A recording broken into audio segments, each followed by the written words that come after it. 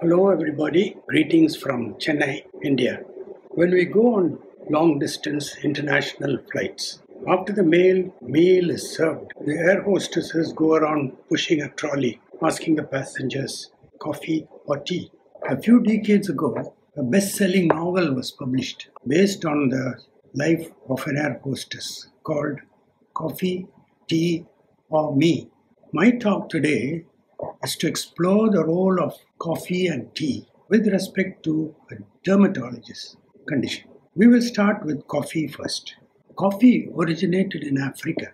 It was popularized in the Arab countries in the 9th century AD. But when they found that it keeps people awake, Muslim priests forbade it as an intoxicant. Coffee then became popular in Europe in the 17th century. Brazil is probably the biggest coffee producing country, followed by Colombia. The coffee trees are grown either from seeds or from cuttings from larger trees.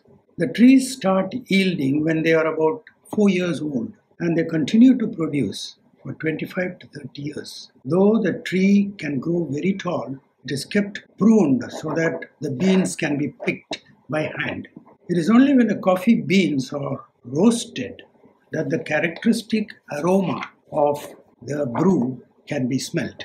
In England, coffee houses were opened in 1600 and known as taverns, where people used to congregate to discuss news, politics, scandals, etc., just as they do today in the pubs. There were nearly 2,000 taverns in London in the 17th century. We will first look at the nexus between coffee and hair. It is now clear that androgenetic alopecia, AGA, formerly known as male pattern hair loss, is due to end organ sensitivity to dihydrotestosterone in genetically predisposed individuals, both men and women. The two drugs that have stood the test of time in helping regrowth in AGA are oral finasteride and topical minoxidil.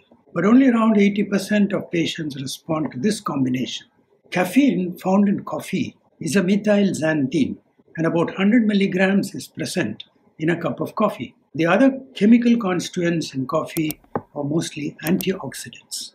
The clinical use of coffee in medical therapeutics was found serendipitously more than a century ago. A physician who used to suffer from severe asthma found that he was able to abort attacks by taking 2 strong cups of coffee. Today we know that the relief was probably due to caffeine in the coffee, which is a phosphodiesterase inhibitor.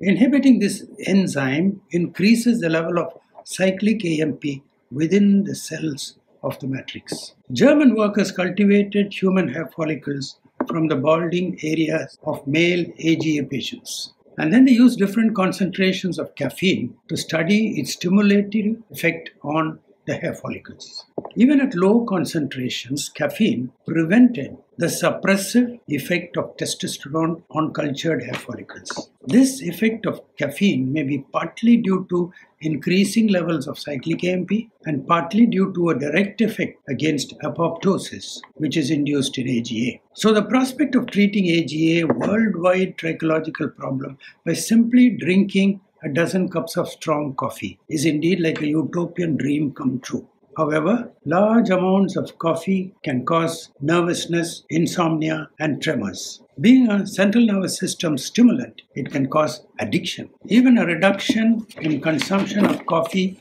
by a few cups daily can bring about withdrawal symptoms like fatigue, sedation, headache, and nausea. So trichologists are now trying topical caffeine for managing AGA. Patients with hidradenitis suppurativa are advised to take less coffee. There appears to be a love-hate relationship between caffeine consumption and methotrexate dosage. In lymphomas, caffeine may augment the therapeutic effect of methotrexate. On the other hand, there is some evidence that caffeine may have an inhibitory effect on methotrexate during psoriasis therapy. Japanese workers have shown that caffeine can give photoprotection for pigmented spots on the face like freckles and melasma.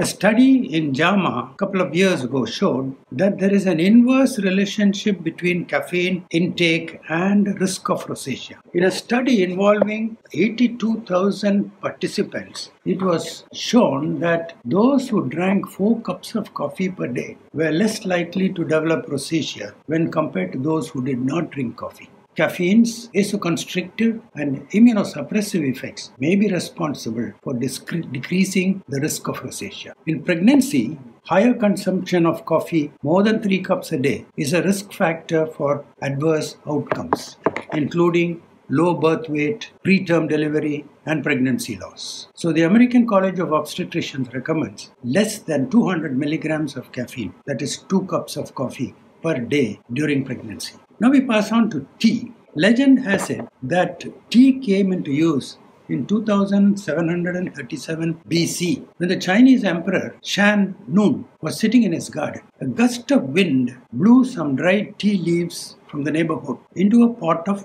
boiling water. The emperor liked the aroma and he also liked the taste, and he called this cha. It was introduced into Europe in the 17th century AD, and it became the Englishman's cup of tea, cha. Today, India is one of the biggest producers of tea, and also Sri Lanka. Tea is derived from the leaves of the tea bush, which belongs to the Camellia family. The tender leaves make the best tea, and the plant goes on yielding for 50 odd years. There are many grades of tea. Sometimes many types of tea have to be blended to get the best taste, not unlike blending a good brand of Scotch whisky. The Japanese hold tea ceremonies where 5 guests are invited to a small, specially built tea room. This they enter by crawling through a small opening, first having washed their hands and rinsed their meals. We have black, green, oolong, and white tea. The chemical constituents of tea are epicatechin derivatives called polyphenols, also methylxanthine, flavonoids, and saponins. Green tea specifically is an abundant source of polyphenols, which confer a protective effect on the skin against UV radiation-induced skin aging, and also have anti-melanogenic, antioxidant, and anti-inflammatory effects. Coming to hair tea nexus. The 2 main hair disorders of interest to trichologists are hirsutism and AGA condition, which depend on the conversion of testosterone to 5-alpha dihydrotestosterone, a reaction which is catalyzed by 5-alpha reductase. Catechins in the tea can inhibit this enzyme activity, and so tea should theoretically benefit hirsutism and AGA. So for dermatologists, it is not just tea for 2 and 2 for tea, a very famous song of the 60s. Nor is it tea for 5 like in the cozy Japanese tea houses. But it should be tea for all to hopefully help hirsutism, the AGA, and other benefits mentioned before. Hence, as dermatologists, let us popularize amongst the public the consumption of these 2 ancient beverages, coffee and tea, for better skin and hair health. In moderation, of course. Thank you.